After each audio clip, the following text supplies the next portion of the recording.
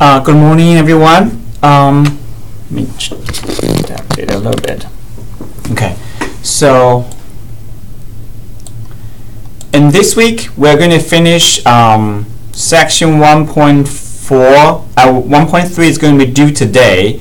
We're going to finish 1.4 and 1.5. Okay, so before I introduce 1.4 and 1.5, I would like to let you know that your written assignment 1, all the instructions are here. Okay, I uploaded the written assignment 1 here. So you can click written assignment 1 PDF. It will give you a PDF file, and you can print it out and write your solution here, and then you'll finish that. And you scan that and upload it into Dropbox, or you can open your written assignment here, the Word document. Either one will be okay. Okay, so you can open either one and print it out, and then write your solution, then scan it. We'll take a very clear pictures and upload it to our Dropbox. Okay, so also if you open your written assignment 1 PDF, you're going to see in the end there is a group work. There's a group discussion question. So you may want to write down your group member names here, and also communicate with each other. Well, you can. How do you say who are your group members? You can do this. You go to. Let me change it to viewer student. So if you go to groups, okay, then you can see your group member here. For example, group 1. You can see who are in group 1. You can see who is in your group, and you can email them and say, hi, I would like you to talk with you about the discussion, like that. And group 2, these are your the group numbers. Or you can just choose email all of them. I think you can choose email group 1 here. You email your group 1, and you have all your group numbers here. You can talk with each other. Okay, so it's very important you can talk with each other, help with each other for the group assignment. Alright, so if you have any question, just feel free to let me know. Okay, so now let's continue work on section 1.4. Section 1.3 is going to be due today. Is complex numbers. It's not really hard, complex numbers. You just need to know how to simplify the complex numbers. For example, multiply the conjugate of top and bottom, and rationalize the denominator, or combine like terms. It's not really hard. Okay, so you watch the videos, you should be able to finish it on time today. If you have questions, you have to let me know. Okay. Oh, by the way, I have several students, not many, could not catch up with the schedule. I see you missed several homeworks. Well, if you really don't have time, like for example, I'm so busy every day, Monday through Sunday, I work from 8 to 10. So I don't have any time. Maybe just I have 1 hour. I'm taking 3 classes. Well, at this situation, you should drop this class or drop the other class. Whatsoever, you have to make sure at least you prepare 3 hours of studying the book and 3 hours doing your homework. Some of the students probably can finish it quicker. That's just a standard hours. Okay. If you don't have time, if you are really busy, you should consider drop the class or change your schedule. Okay. So that's what I want to let you know. The online class requires very good time management. Okay. You know what you need to do if you can't keep up with the schedule. You need to click the course schedule. Say course schedule right here. Okay. You go to course content and click course schedule. They actually give you all of the days, every day. Like, look, you can print it out, print this page out, and paste this one, print it out, and then paste this one, stick this one on your studying area, post in your studying area, and then you can see every day. Okay, today. So for example, today complex numbers. Wednesday, quadratic equation. My Labs Plus. This is all my Labs Plus work. And Friday, application and modeling with the quadratic equations. And every day you can see, once you finish it, you mark it off. Once you finish, you mark it off, and then you can know your class schedule. You never miss anything. Well, if there's anything not here, will not be your part of your grade. Okay, you just need to finish all the things here, right, on this schedule. It's very clear, very straightforward.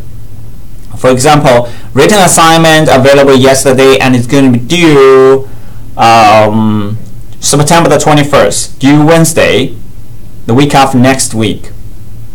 Okay, so it's week after next week, we due Wednesday. So you can see each due day, each day you have the specific work you need to finish. So just keep up with the schedule. Well, our schedule is very flexible. You can do it on 8 o'clock a.m. You can do it in the evening before you go to sleep. Anyway, you have to finish your work on time. Okay. Well, let's look at a problem assignment 4.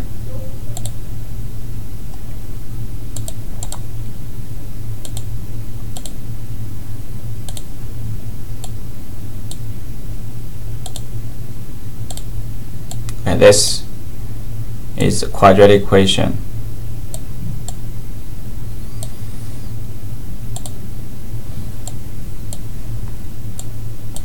Okay, so quadratic equation. First, I would like to give you a little bit introduction on quadratic equation. What is the quadratic equation? Quadratic equation is you have a equation like second degree of the square. Okay, second power square. For example, ax squared plus bx plus c equals 0. This is a standard form of quadratic equation. Let me turn off the light. This is a standard form of a quadratic equation. And also we need to require that a not equal 0. You may ask me a question. So what if a equals 0? If a equals 0, then this is just the first linear equation. It's not a quadratic equation anymore. Okay? You may have sometimes b equals 0. That's fine. For example, if you have 3x squared plus 6 equals 0, this is a quadratic equation. Even we don't have the second term in the middle is 0. Or sometimes you just have 3x squared plus 5x. You don't have c equals 0. This is a quadratic equation. Quadratic equation. You have the quadratic form here. And also sometimes you may have 3x squared plus 5x equals 3x plus 2. Well, this is a quadratic equation because as long as the second quadratic form square, the coefficient is not 0, it's a quadratic equation. Okay? And well, you can see what's the difference between this one and this one is that right hand side is not 0. Okay, before you solve a quadratic equation, you always want to make sure the right hand side is 0. Okay, so 3x squared plus 5x minus 3x minus 2 equals 0. You will have 3x squared plus 2x minus 2 equals 0. Then you have a standard form of quadratic equation. Okay. Oh, I should say that you do not always have to do that. But before you are very familiar with the quadratic equation, it's better to do this way and use quadratic formula. Okay. So after you read the textbook, you probably know the quadratic formula is x equals negative b plus or minus square root of b squared minus 4ac over 2a. Okay, this is the quadratic formula. You must memorize. Okay, if there is something you need to put on your formula card for the exam 1, this should be the one for sure. Okay, there will probably be other things. This should be one for sure if you don't memorize the quadratic. If you don't memorize it, well, there are a lot of equations in all kinds of forms. It doesn't matter whatever form it is. Okay, as long as you put the equation like this way, then you can use the formula. Okay, for example, let's just look at the simple one. For example, first one, you can see. I probably will not explain all of them. Just pick several problems and you use the formula to finish that. Okay.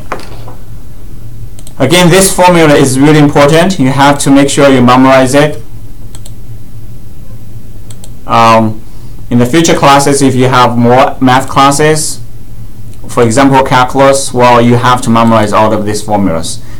Okay, so even, for example, x squared equals 70, even you have x squared plus, what is that? 73, right? I just use another one. 23 equals 0. If I have this one, well, this is one way you can solve that. You can see probably you can do if x squared equals, subtract both sides by 23, so it's negative 23, and x equals positive and negative square root of negative 23. As in the previous class, we have said that square root of a negative number is complex number, so the answer is just a positive and negative square root of 23i. Okay. This is if you are familiar with the quadratic equation, you can solve this way. Some students probably say, "Oh, I don't really know you can do that," but it's okay. You still can use a formula. As I said, this formula solves all quadratic equations, even this one. All quadratic, 20 questions of them, you can use this formula. Although sometimes you use a formula, it's very time consuming sometimes if you know easy ways to do that for or factor. If you don't know how to do that, you can use the formula for sure.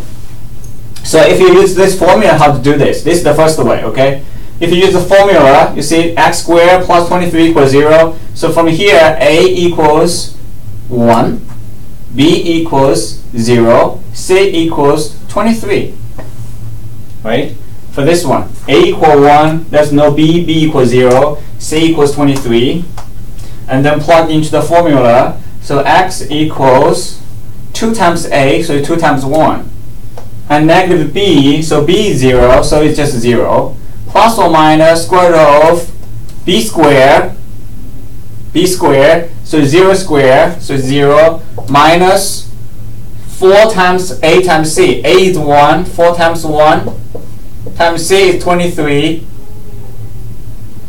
So the answer is x equals 2 positive and negative, 0 plus goes away, 0 plus or minus square root of negative 4 times 23. Well, negative 4 you can square root of 4 is 2, you know that. So it's going to be x equals 2. Well, I should choose a better place on left side. Plus or minus 2 square root of 23i, because negative 4 you can take it out as 2i. And 2 cancel out, you are going to have exactly the same thing. Okay? If you use the formula, you get exactly the same thing of square root of 23i. So the question here is positive negative square root of 73i, you know that, okay? So you can always use the quadratic formula for any quadratic formula. Okay? So a quadratic equation. Let's look at another one of your homework. Okay, so you can use quadratic formula for that one, you can use quadratic formula for that one, but you don't have to. You can take just positive negative square root of square root of negative 125, and you have to simplify 125 into 5 squared multiplied by 5 and factor it out. Okay, this one, v squared minus 7v plus 12 equals 0. It says solve the equation by 0 factor properly. I'll give you another example, not this one, okay? So you can do, for example, x squared minus 2x minus 3 equals 0. You can factor it. If you remember that factoring, you can factor cross multiply. Factor the first one as x times x.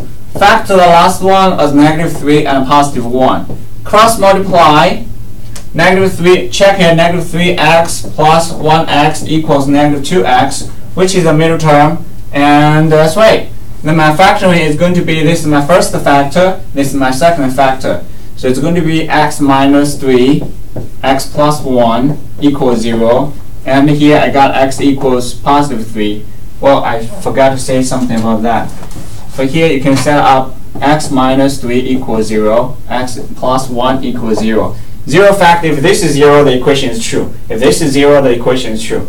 So x equals 3. And x equals negative 1.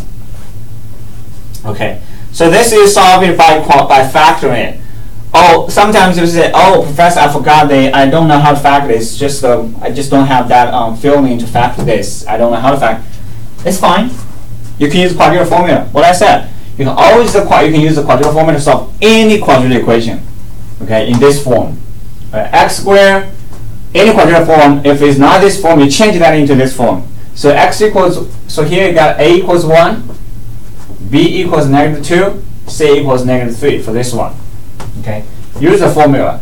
X equals 2 times a, 2 times 1.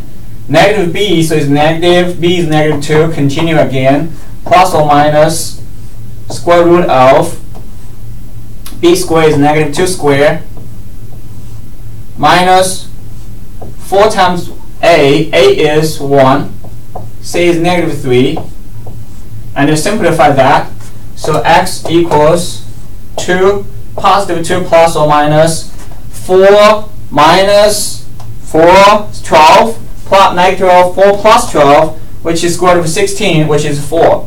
Okay, square root of 16 is 4. Then you simplify that. 2 plus 4 equals 6 over 2, 3. 2 minus 4, -2 over 2, -1. You see, you have exactly the same answer as I have here, factoring.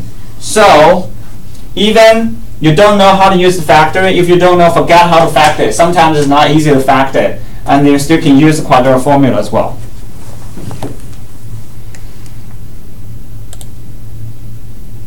You can factor that one, or you can use the quadratic formula. Okay, so this is a little bit different. It says find all solutions by factoring.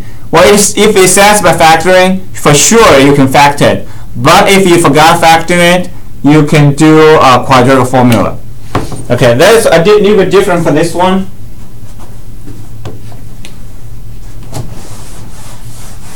Because the equation is not a standard form. What you need to do, you need to change that equation to standard form first.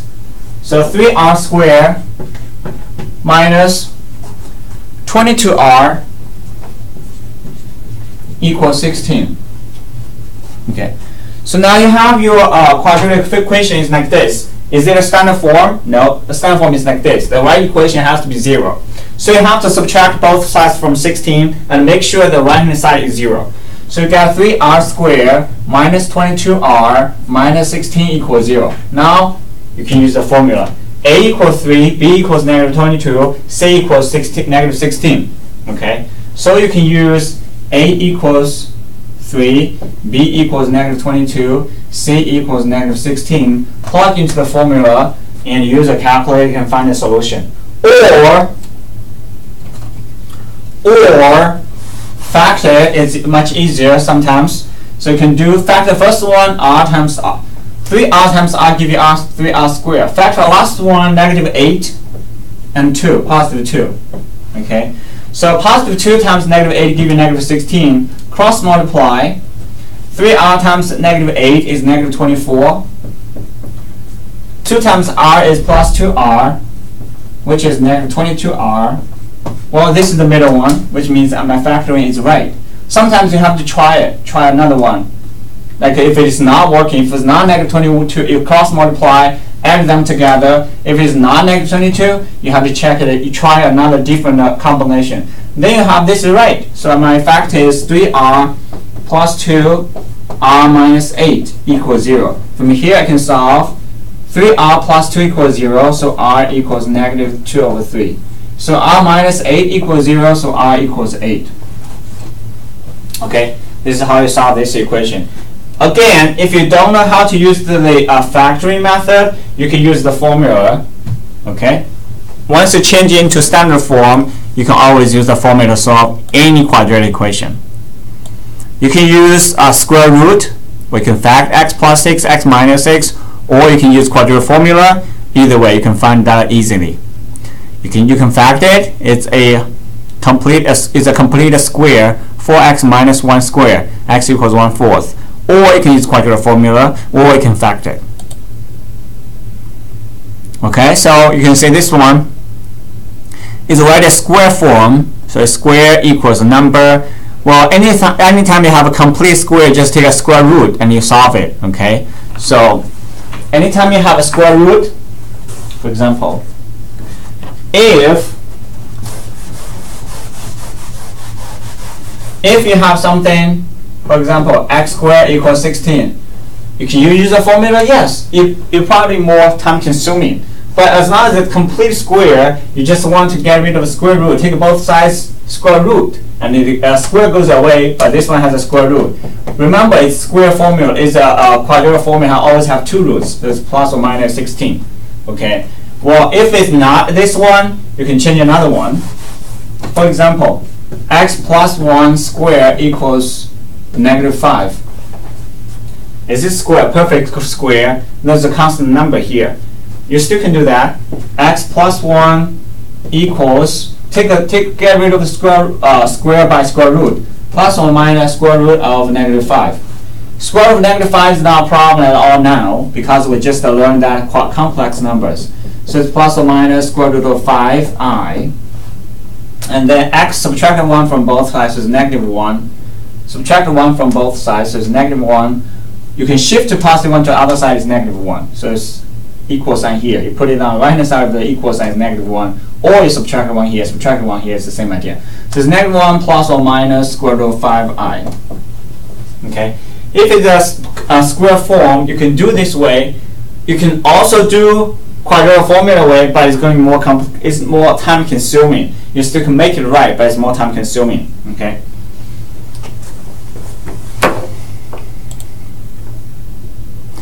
Okay, so even it says by completing the square, you do not really need to complete the square, but you can use factoring, you can use quadratic formula, as long as you can solve it out, that's okay. I'm not that picky. When you do your test, it says complete by square, well you can see, oh, as long as you got the right answer, the test really don't know how to do that, right? So now, but I still want to show you how to do the completing square form.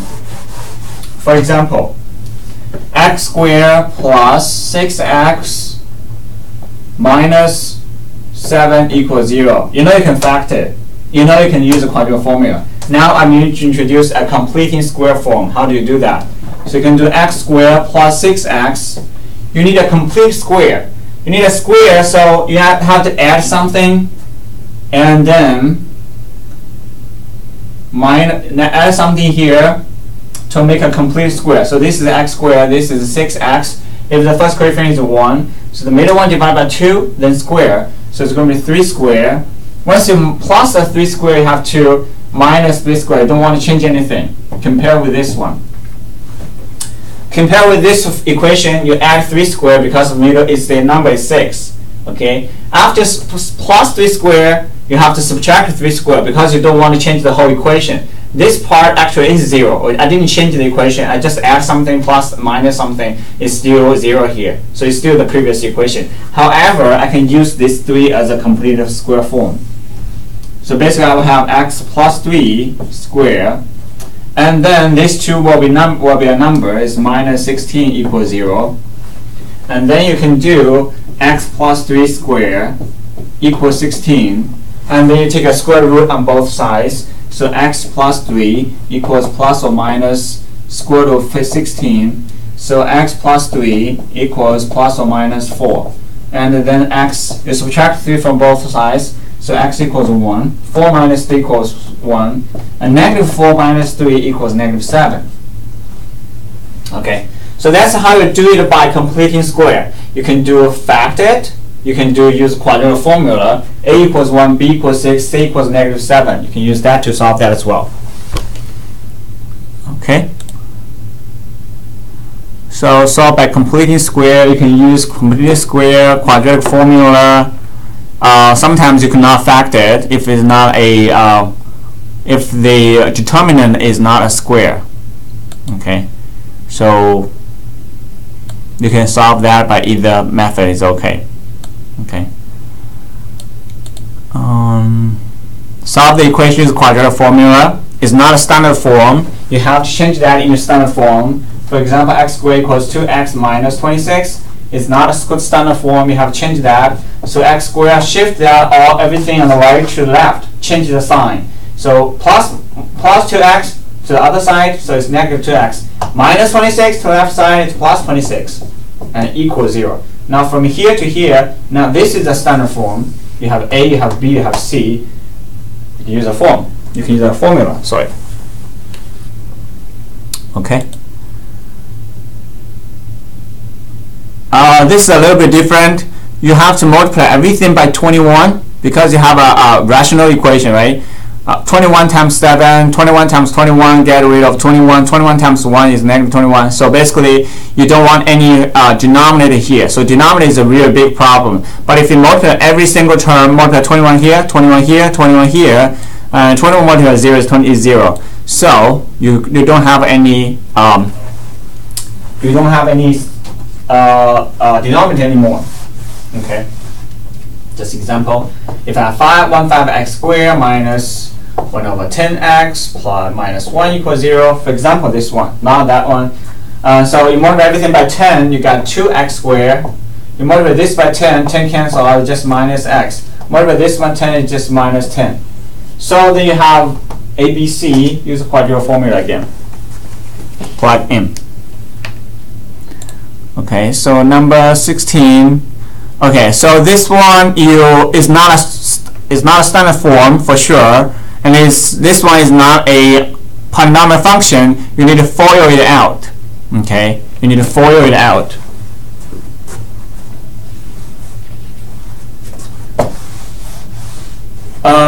Just take this one as example.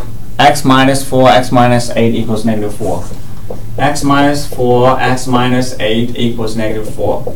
It is a quadratic equation because we have square, but it's not a standard form. I need to change this into standard form. So first, there is a negative 4 on the right hand side. I don't want that, but I need to shift that to the left side. Well, then there is a quadratic equation here. It's not a polynomial form, not adding together. It's multiplication of two factors.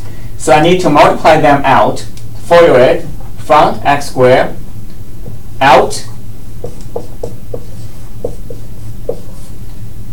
minus 8x inside minus 4x last plus 32 and equals negative 4. Then I can shift the left to 4 in the left side. So it's x squared minus 8 minus 4 minus 12x plus 32 plus negative 4 is left side is positive 4. So I have x squared minus 12x plus 36 equals 0. You can use the quadratic formula, but I can do easier way because this is the completely square, so you can factor it out as x minus 6 equals 0. And x equals 6. Normally, for both of them, it's x equals 6. Normally, for a quadratic equation, you want to try factoring first because factoring is much quicker. Okay. Then the formula. Formula is it requires very careful calculation, but it is very it's sometimes you don't know how to factor. You have to use the quadratic formula. So it's 6.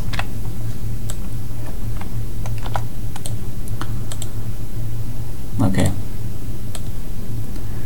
Okay. So this f equals amv squared over r.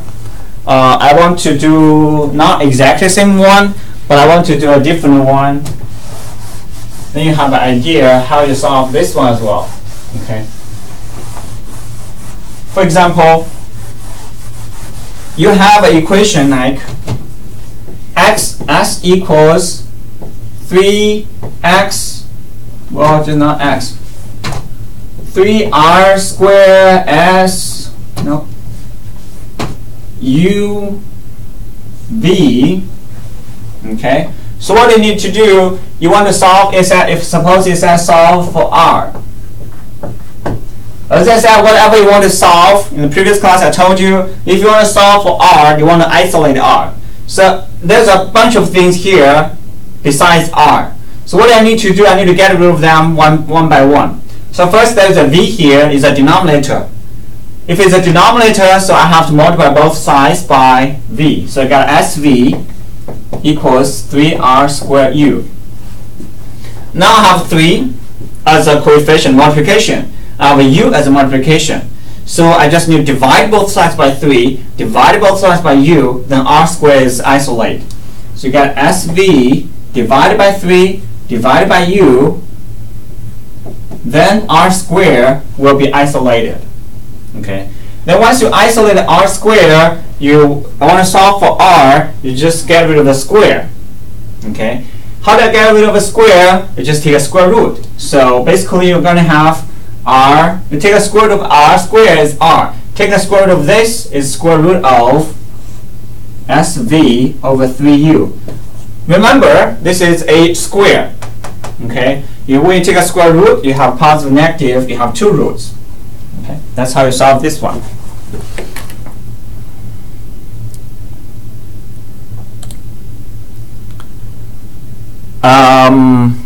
Okay, use discriminant.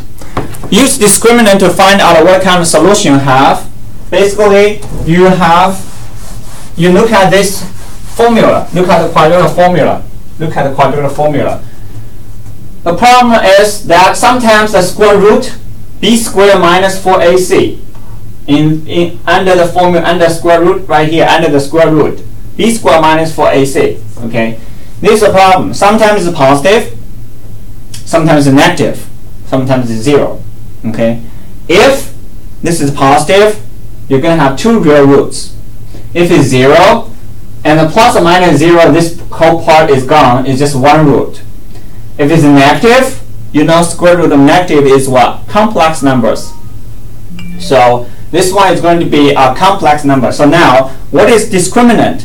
For our equation, if it's not standard form, you have to change that into standard form. Then you'll use the discriminant to determine it.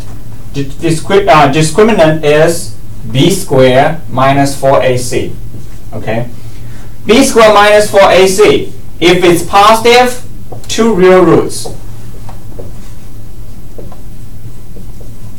If it's equal 0, one real roots, or two same roots, or it's one rational roots, right? It's two same, well, one is exactly the same meaning, but some people some problems say different way. Okay, so one real roots or two same roots. Negative, okay, a pair of conjugate complex. Let me see. Oh, it just say two complex roots. That's enough. But it is a pair of conjugate because it's a plus or minus. Okay, a pair of conjugate complex roots. Or you just say two complex roots. That will be enough. Okay, now let's just look at example. This one. 8x squared plus 5x equals 8. 8x squared plus 5x equals 8.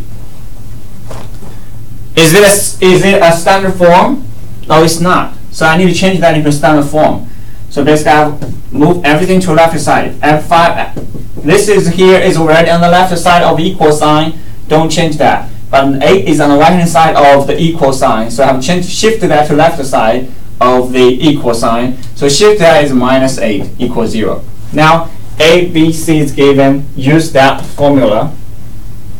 Discriminant. Okay, if there's second thing you want to write on your formula sheet, part this one. Okay, so then you have